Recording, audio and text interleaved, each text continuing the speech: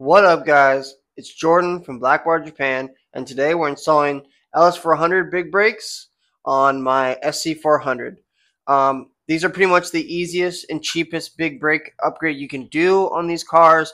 The bolt pattern is exactly the same, I believe, for SC, first and second gen GS, first and second gen LS, and IS 300. I believe those are all the same with just some minor modifications required. Today I'm going to show you guys how I'm going to put these on my SC.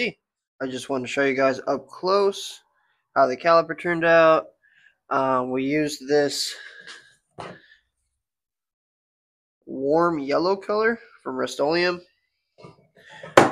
Sanded them a little bit, primered, painted, cleared, and that was it. And then I put a sticker on it and put more clear over that. So I went with the warm yellow with the gold Lexus emblem, drilled the solid brake rotors. Also, guys, we just got new microphones, so bear with me while I dial in the quality of the sound. Hopefully these make the videos a little bit better and more enjoyable to watch. Also, if you want to see how to prep and paint, these calipers, we did the same thing on the GS300 back here, and it's on our YouTube channel, so go check that video out if you kind of want to see how we got the calipers to where they are now. This one's more of a install video specifically for the SC. Okay, so as you can see here, I have the car up in the air, the bumper and the wheels are off, and I'm going to show you what I'm about to do now. So we got our stock brakes here, stock rotors, and basically what we're going to do is just take the two big 17s off for the whole brake caliper, have that come off. The caliper will kind of hang to the side for just a sec, and then we'll take the brake line off, and then we'll take the rotors off, and then the dust shields will have to be removed, or if you prefer, you can trim yours down, but I'm just going to take mine off.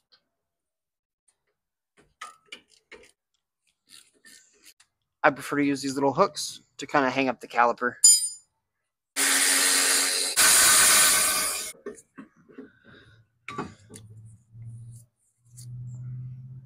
Hooky hooky, pooky pooky, hangy hangy, brangy brangy. So now you'll see here that we have this ghetto-ly cut dust shield for the brakes. When I was first doing it, I don't know what I was thinking. I should have just cut the freaking whole dust shield off, but I just had 10 snips at the time, didn't have a grinder, so I ghetto-ly cut this just to make room for my angle kit. So now there's just a couple little bolts on here. I'm not sure the size yet, but I'll let you guys know when I figure it out. So I'm going to take those bolts off, and then I'll probably take a grinder and just have to cut the sleeves off, and then should be able to bend it and get it off. Okay, so they are just little 10 mils. There's going to be, looks like 4 of them. They also have a Torx bit you could use.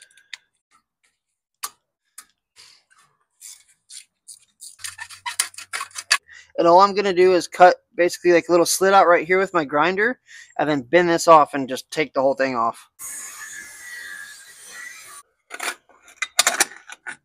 Just a little maneuvering. Look at how I tried to do it when I did my angle kit. This is like how I was on the car. Wow. Yeah, I'm an idiot. Alright, so since we got everything else off, now it's pretty much time to just swap the calipers over. So I like to just take this guy, grab it. See that 14?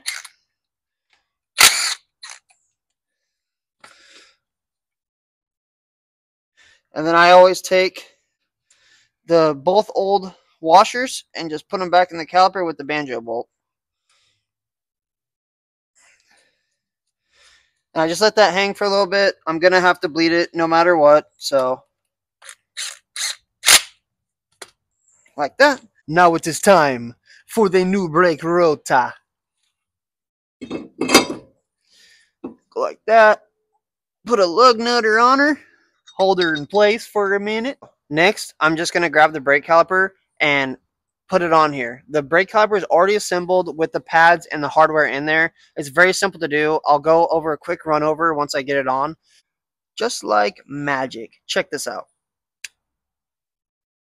Hopefully that transition was smooth and not very bad, because I kind of struggled for a second. So now they're all installed and pretty much just time to bleed, but I'll go over a few things before I bleed them. Alright, so let's just go over some info real quick. So this lines up, everything lines up perfectly with the stock SC knuckle. You need to utilize the LS400 caliper bolts. Do not use your SC caliper bolts because they are a little too long, and so they will rub into this brake rotor here. So other than that, it's pretty straightforward. The only other thing is I like to torque the main 17s right here down to about 75-80 foot-pounds. Like I said earlier, you can put some Loctite on it if you prefer that and don't have a torque wrench. The other thing is this little safety knob here doesn't really line up well with the hole on the LS400 caliper, because if you put it like that, then the brake line would be like straight up and down, and at full lock, especially if you have an angle kit, it could possibly pull on this and not give you enough length there. So as of right now though, I just turned it up and tightened it down, and now it's time to bleed. The other thing is the assembly of the brake caliper itself. Very simple. You take this little pin out, take these rods out, take the pads out, and put them back in. The pads slide in first, and then you put this big metal tab down, and this gets held down by the slide pins. So you slide the pins in while putting pressure on this to hold it in place after both brake pads are in, and then you just line up the pins here on the holes on the little clip through the hole here and the two slide pin holes. Very simple, straightforward, nothing difficult there. And then just make sure everything clears with your wheel setup, your angle kit setup, or whatever you got going on. And then now it's time to bleed and basically put my wheels back on. So we should be good to go after this. Okay, so we got all the freaking brake calipers on. Everything's torqued down. We made sure there's no leaks when we press the brakes and pump the brakes. Now we're going to bleed them. I prefer to use a vacuum bleeder and then gravity bleed after. You can do your brake bleeding process however you like, but this is what I like to do. I use a small ass air tank here in my garage. You don't need much air pressure for this to work. Just need to start cooking, and then we will. Yeah, I mean, you guys, come on, guys. Like, really, if you're watching this video to freaking learn how to bleed brakes, go freaking watch like Chris Fix or someone else. I'm just trying to show you my freaking cool cars. Look at how fucking disgustingly like hard this freaking hose is. This is rock hard, not like me. So let's check this shit out. But when these brakes are on and they're going, I'm going to be like this hose. So obviously when you bleed brakes, you should always start with the farthest caliper from the master cylinder. But since we didn't do anything with the rear brakes, there's technically no air in the system going to the rear brakes. So I'm just going to bleed from the front. I already checked for leaks, made sure we had no leaks. And now I'm just going to break the bleeder screw loose, put this puppy on, and start gucking away.